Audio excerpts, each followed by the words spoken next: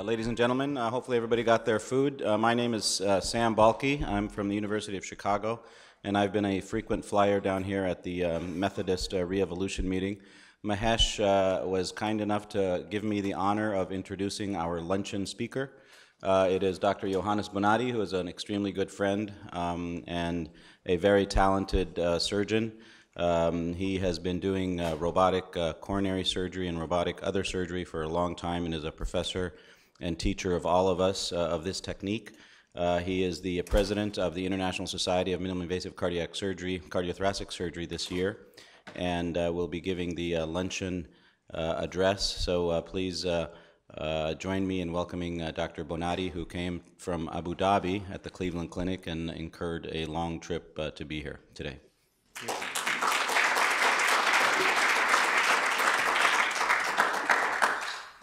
Thank you, Sam, for the nice introduction. The two of us have worked together so many years in the field of robotic TCAP. Enjoyable work. But I will spend these next few minutes more on telling you what the International Society of Minimally Invasive Cardiothoracic Surgery is, what ISMICS is, what it does, how we spend our year throughout. ISMICS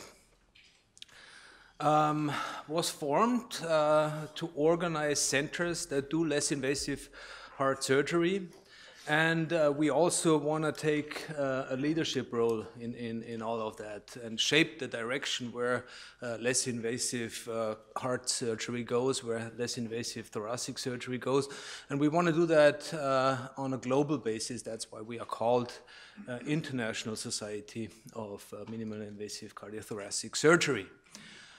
Our mission statement, so we are committed to lead and promote innovation and technological advancement in cardiothoracic and cardiovascular surgery through education and scientific analysis. Important to us is this part, the technological advancement. We want to do that in strong cooperation with industry. I will come to that later. Currently, we hold at a membership status of 850, and they are, as you see, nicely distributed across the whole globe. Mostly North America and Europe, but very nicely growing in South America, in the Middle East, and in Southeast and East Asia. Australia, New Zealand, of course, as well.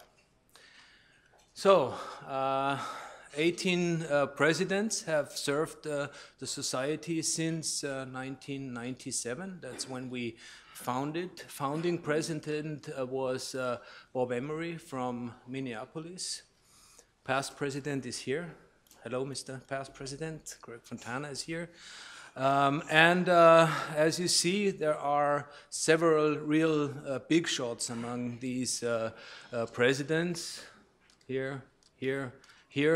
People who have really done first-in-the-world procedures, who have taken on the challenge of going through small incisions, doing things that have never been done before. We are very proud of that. We have many presidents from the US, but also from France, from Germany, from India, from the UK, from Australia, from Canada. Now, we have 3 board meetings a year.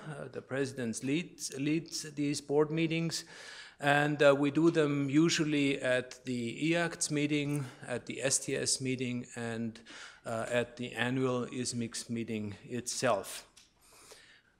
Those board meetings are usually a whole evening, sometimes until midnight, many things to discuss. And you see the board members here. As you may notice, there is a president, there's a president-elect, there's a vice president, a past president, a secretary, and a treasurer, and the editor of the journal. The directors are chosen according to regions in the world. So we have North America, Europe, and the world at large. And our program committee co-chairs are part of the business meetings of the board meetings as well. The terms that these people serve are usually 3 years. ISMICS runs a number of important committees. You see here we, of course, have an executive committee, a past president's committee, bylaws, publications committee. I want to draw your attention more to those that we introduced more recently. There is an academic governance committee. We are co-sponsoring this meeting here, and anyone who is interested in having a meeting co-sponsored by ISMICS, it will be directed to the academic governance committee that reviews the program and then approves ISMICS sponsoring. Important are the education committee and the Young Surgeons Committee. We want to draw young surgeons into our society to be well trained and to push the field to present at our meetings. Also, a robotic training task force was introduced most recently to work on credentialing guidelines for those who want to practice robotics out there. Our program committee is usually large. We commit to a large number of members participating. We want to give them the chance to review abstracts, to score them, and be part of the annual meeting program. There is a newly installed mentoring task force. We want to put specifically young colleagues or those who want to get in touch with experienced colleagues, get them in touch, connect them, make visits to centers possibly, etc. And that's part of the tasks of this mentoring task force. We are run by an event management company called PRRI. They have been with us since the very beginning, very professional people. They run other highly respected societies in medicine and surgery. They are located in Boston, so this is, so to speak, our headquarters right outside of Boston in Beverly. Now, the meetings that we had so far were the classic annual meetings and the winter workshops. The annual meetings alternate between North America and Europe, and we have essentially been in many big, nice cities in North America and in Europe. The winter workshops are hosted more on usually in conjunction with another societies meeting in co-organization in South America and in Southeast Asia and East Asia. The upcoming meetings that we have will be in Vancouver for the annual meeting in 2018, and the winter workshops are already nicely booked out. We will have this year's in Abu Dhabi, then the following year in Athens, then in Mexico City, and then in New Delhi. So we are booked out until 2020 already. The winter workshops have been specifically well attended also over the last few years. Montreal last year, Dr. Fontana was the president there, had a participation of 570 and 490 professionals, meaning physicians and allied health. The meeting was extremely successful with highly interesting talks. We co-sponsored the Heart Team Summit at the University of North Carolina. This meeting was organized by Andy Kaiser and Anil Kishin.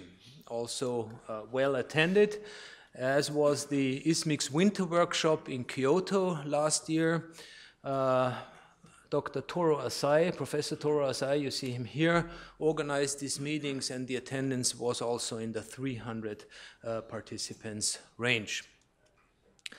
We are very happy to co-sponsor the Re-Evolution Summit here. I mentioned this morning. It is extremely important for us that we offer these hands-on workshops for people who are newcomers and also for those who want to refresh their skills in dry lab, wet lab, cadaver, and maybe later on even animal models. This year's annual meeting, will be in Rome. What you see in the back is the Ala Aries. This is the Temple of Peace of the ancient Romans. And it will be from June 7 to 10, 2017 at the Cavaliere. And we are expecting a great international attendance as well. The program is already more or less set up, and I want to lead you through that a little bit. This will be our 20th anniversary meeting. It will be 3.5 days with an expert faculty, scientific sessions, poster competition, nice keynote lectures coming up. The Kid Aram lecture is one of the, Kid Aram was one of our former board members, founding member, died unfortunately, and in honor of him we are holding this Kid Aram lecture, and Alan Lumsden from this institution will give us the honor to hold this lecture. We will have master courses. Those will be more like how I do it, more the format that we are having at this meeting, concentrated on technical skills, how people do their procedures. They are asked to show live in a box cases, recorded videos, really technical aspects of their procedures. And that's on Wednesday, June the 7th. As you see here, 6 blocks, 3 in the morning, 3 in the afternoon. And the topics are minimal invasive thoracic aortic surgery, coronary surgery, mitral valve surgery, aortic valve surgery, minimal invasive surgical approaches to heart failure, and also atrial fibrillation. And we will have put very much effort into bringing less invasive surgical aspects as well as the new transcatheter techniques. There are opportunities to run for awards at our annual meeting. We have 3 awards that are sponsored by past presidents. There's the Bob Emery Award, Manny Subramanian Award, and Chitwood Travel Award. And in addition, we have the President's Award, Best Mini Presentation, Best Moderated Poster Competition, and Best Video Presentation. You can find this on our website, www.ismics.org. There's other interesting meetings coming up throughout the year that we will co-sponsor. Dr. Puskas's and Taggart's Coronary Congress in New York will be sponsored by ISMICS. That's a specifically well-attended meeting, a series that started 2 years ago. A winter workshop, I have the honor to host this in Abu Dhabi, will be December 8 to 9. We will also make this a very hands-on course at our simulation center at the Cleveland Clinic, Abu Dhabi. And this meeting is run in cooperation with the Emirates Cardiac Society, which is a integrated cardiology heart surgery society in the UAE. We are very proud that we produced a number of consensus statements. You have seen them flashing up here. Consensus statement committees went ahead and, under guidance of professional statistical support, went through several topics and published recommendations. Again, they are downloadable on our ISMICS website. We started out with off-pump surgery in 2005, also endoscopic vein harvesting. The off-pump one has been repeated due to accumulation of newer papers in 2015. And we have dealt with other topics like transmyocardial laser revascularization, VATS lobectomy, stentless versus stented aortic valves, atrial fibrillation, minimal invasive versus open mitral valve surgery, and also blood management in the field of less invasive and conventional cardiothoracic surgery. And those are also our most cited papers that we have in our journal, which is called Innovations. Innovations, subtitle Technology and Techniques in Cardiothoracic and Vascular Surgery. You can access this journal electronically at www.innovationjournal.com. And Dr. Damiano, who will be here tomorrow, is the chief editor. What you see here is that we produce 6 issues per year, and every issue has roughly 80 pages. And what you can also see here is a growing number of articles, 66 in 2013, and 2016 it was a number of 94. It's well accessed. We have subscribers in print and electronically, a total of 3,117 subscribers, most of them, of course, these days electronically, and 696 still get the print issue delivered. The journal is distributed also across the globe. Most readers are, of course, in the US, but as you see here, a nice worldwide distribution. Also, the article visits are pretty numerous, as you see here. In 2016, we for the views, article views, we reached almost 45,000 throughout the year. That is an excellent number, I must say. And again, the US is the most prominent consumer, but also the new economies, India, China, Japan do pretty well, and Europe and the global community is also looking into our journal pretty well. What we also introduced most recently is a registry of centers that do less invasive, minimal invasive cardiothoracic surgery. That is under construction, but what you in the future will find on our website is a registry which you can click and find information on where these centers are, who the people are working there, and there, through the website there will also be opportunities to get in touch with these centers for educational, proctoring, whatever purposes. It is easy to join us, of course. Again, if you want to remember, www.ismics.org. You find all the application sites there. We are a relatively affordable society and have good annual fees for allied health and candidate members as well. And at the annual meeting, there's always a nice discount if you want to join. I hope I could give you an overview of what we are doing at ISMICS. I would love to see some of you join us. We are a young society, an active society, and I think with a bright future in the field of less invasive heart surgery. Thank you very much.